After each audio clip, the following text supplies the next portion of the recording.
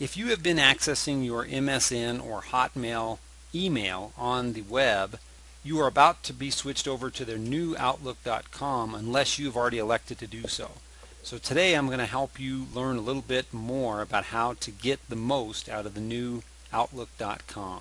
The first thing you'll notice is that the new Outlook.com is much more plain.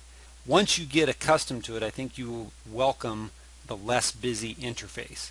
First, I'm going to take you to the contacts, your address book, because if you've been there in the last 6 months before the new Outlook.com got converted, that will look a little familiar to you. And to get to my address book, I click this little arrow at the top of the screen right next to the Outlook logo, and I click People. I don't know why they renamed it People, but that's what it is.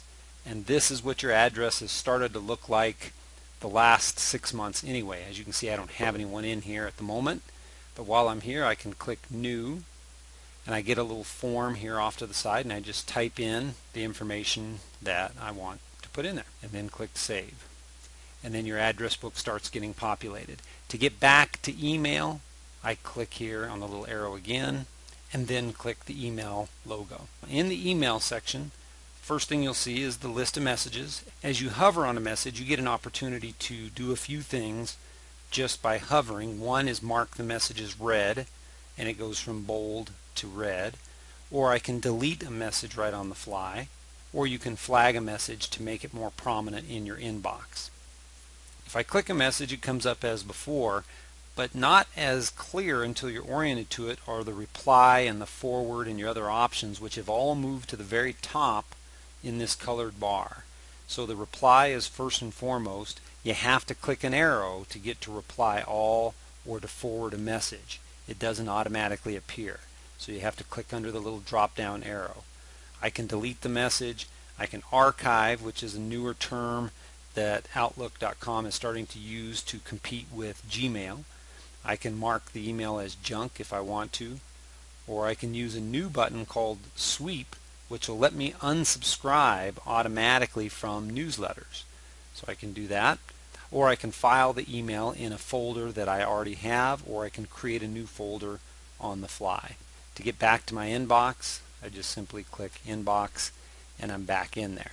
To compose a new message, you click on again up on this blue bar at the top. I click New.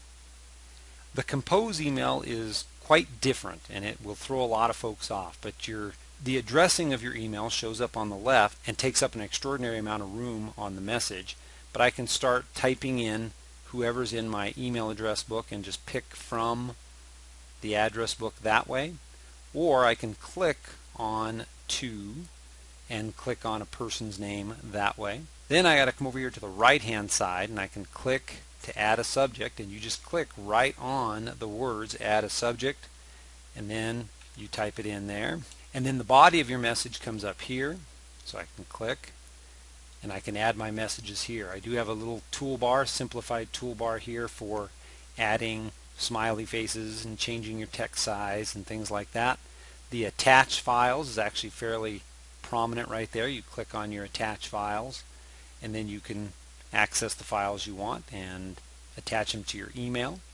When you're ready to send, click Send again up here in this blue bar. We're back in the main screen of Outlook.com. On the far right hand side I have this little gear here, and if I click the gear, that gives me some settings, some configurable settings.